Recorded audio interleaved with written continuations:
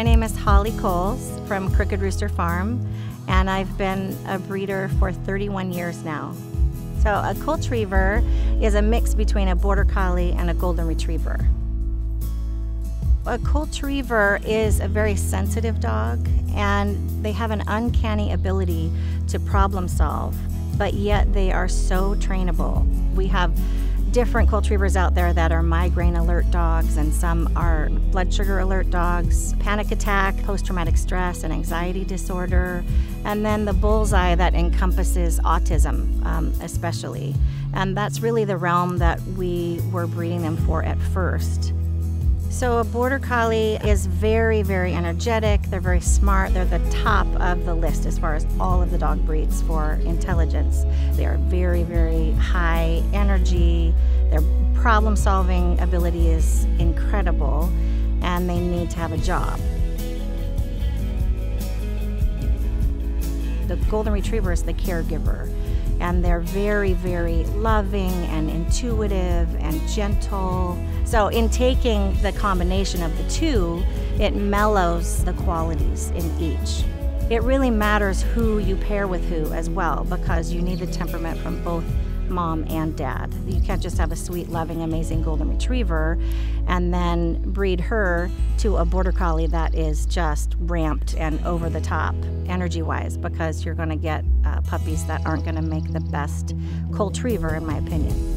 The Coltrievers are in a really loving, safe, wonderful environment, and we start out from the minute they're born doing early neurological stimulation, because there's developmental windows that are opening and closing at different days and weeks of age. And we have the ability to, with this early neurological stimulation and socializing, to kind of part their psyche and reach in and manipulate it, so to speak, but in a good way for who they're going to be. From sound sensitizing to problem solving to different stressors that stress them but don't stress them too far. It's a long process to match the right dog with the right person, and it takes a lot of time, and we don't say yes to everybody.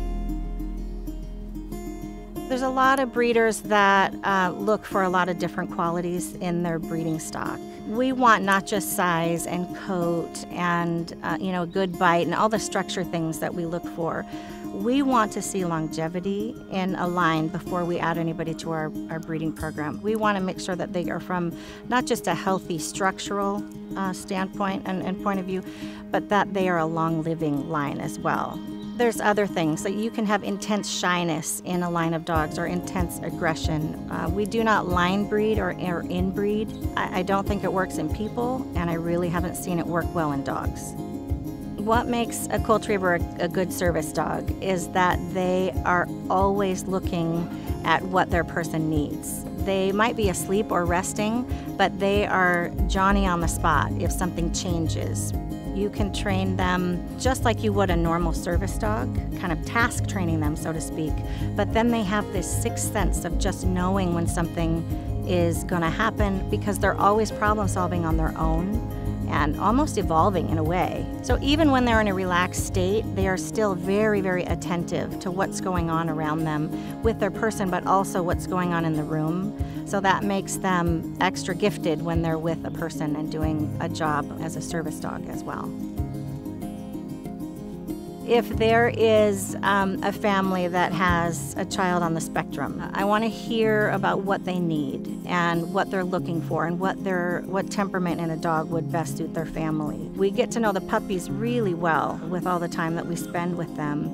And so I'll usually have 1 or 2 puppies in mind. And not everybody has a special needs child. Some people just want a dog, just a buddy. And we have plenty of homes that are like that. I have always loved people and always loved animals. What these dogs do for people is so motivating for me, and it just makes me get more and more passionate about helping people and seeing what the dogs can do as well. And we're ever learning. I mean, it's a learning process too.